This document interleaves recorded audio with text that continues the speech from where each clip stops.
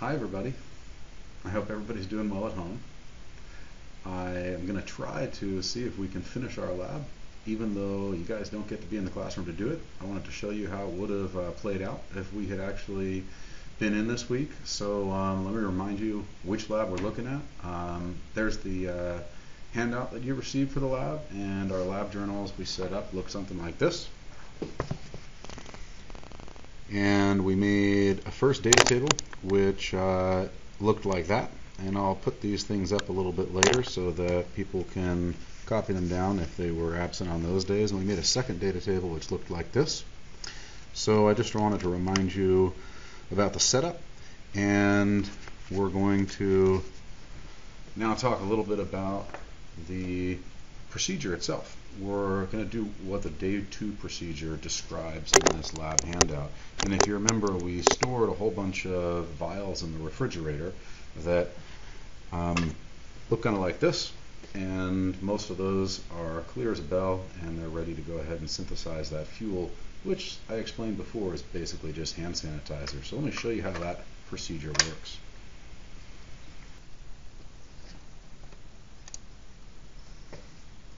So the first thing I've done is to mask the empty container. I'm going to go ahead and add just about 10 mils of the calcium acetate stuff that we synthesized last week, which has been in the fridge.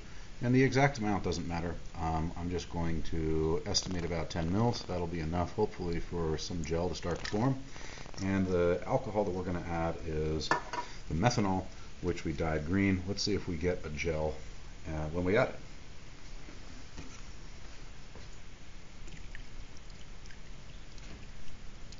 It takes just a minute to start, but it looks like it's working. I see a little bit. There we go. That's the effect we wanted, and that's essentially our hand sanitizer and our canned heat, our camping fuel. And you can see it's definitely kind of a jelly. And that's our next step. That's the fuel that we're going to test the efficiency of. The next thing we'd want to do before we actually light the stuff on fire is to record the mass of the dish and the fuel together.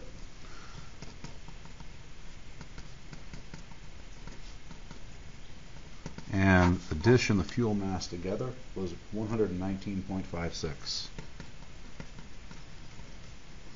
Now those numbers, I'll show you what they look like in the data table in a minute. They go in the column for methanol, but first let's go ahead and test how well this fuel burns.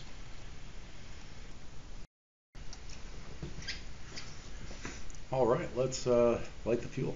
We're going to record temperature every minute for 10 or 12 minutes, and we'll just slide this out for a moment. And this is what we would have been doing this week. After putting the fuels away, you can see that's burning nicely, although it's kind of hard to see the flame. You can definitely feel it there. And we would let that burn.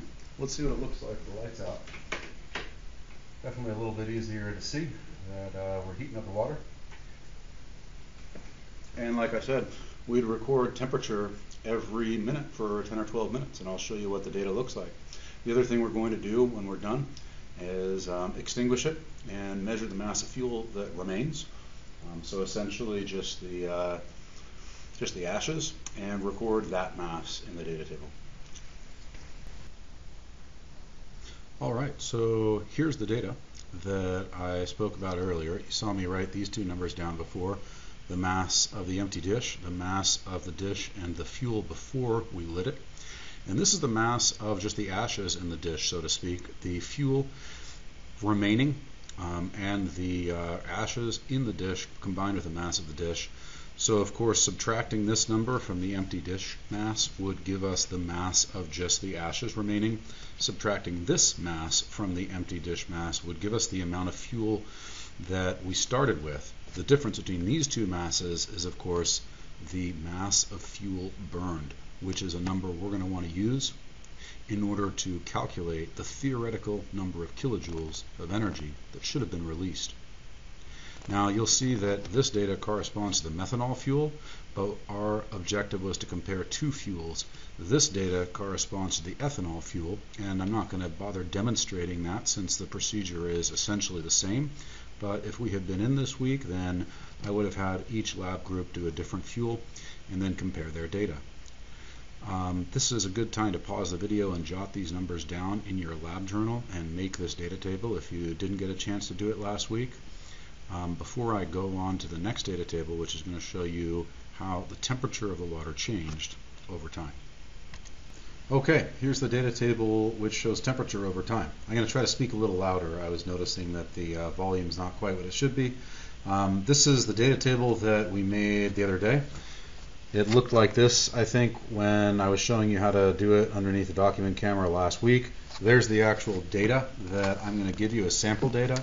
One for the methanol fuel, one for the ethanol fuel. So go ahead and pause the video and jot down the numbers. We're going to be making a graph of temperature versus time. That graph will have two lines in it, one for methanol and one for ethanol, and you'll want to either use colored pencils or a key to label which graph is which, and that will be part of our analysis to determine which of these fuels would be more effective. Alright, so we've finished data collection. Let's go on to data analysis. There's 6 calculations we're going to go through here. The first 2 come from your data table and just some simple subtractions. The mass of fuel before we did anything is going to be calculated by taking the mass of the dish and the fuel together and subtracting the mass of the dish. When I do that for the sample data that I gave you before, I get 23.62 grams. Next, the mass of the fuel after we burned it, and that's basically ashes and maybe some fuel that wasn't burned, is going to be the mass of the dish and the fuel finally, minus the mass of the empty dish. And the difference there I got is only 2.19 grams. Now the difference between those two numbers is of course the amount of fuel that we burned, and that is 21.43 grams. I'm going through these calculations for the methanol fuel so that you can do the same calculations for the ethanol fuel. In other words, for this first trial, all of our calculations are going to be the same, but you're going to be on your own for the calculations involving ethanol, which you have data for in the data table. Let's finish going through the methanol calculations and see what questions 4, 5, and 6 are all about. Question number 4 is asking for how many moles of alcohol we burn. Notice here the number of the amount of alcohol burned is given in grams, and we want to convert that to moles by using the molar mass of alcohol. The alcohol I should specify in this case is the methanol, not the ethanol. There's the chemical formula for methanol and its molar mass. So I've converted from grams of methanol burned to moles of methanol burned. Question number 5 asks you for the amount of heat that theoretically should have been released based on the energy of combustion of ethanol, which is written at the top of the lab handout. And if you remember, we wrote some balanced chemical equations at the outset of this lab, which incorporated heat energy as a product in that reaction. And at the top of that page, it explains the number of kilojoules of energy which is associated with burning 1 mole of methanol is 715 kilojoules. So you can see here I've used that as a conversion factor. Moles of methanol cancel, and I'm left with kilojoules of energy. So 1 mole of methanol would produce 750 kilojoules of energy. This is about 2/3 of a mole of methanol, and so it's produced about 2/3 of that amount of energy. Last but not least, we want to see how much energy the water actually absorbed. And if you remember, looking at our apparatus here, the water was absorbing most of that heat. However, a lot of the heat was probably absorbed by the air in the room. A lot of the heat was probably absorbed by that ring support, that wire gauze in the beaker itself. So don't be surprised when we see a value for heat absorbed by the water much less than the value we just calculated in question number 5.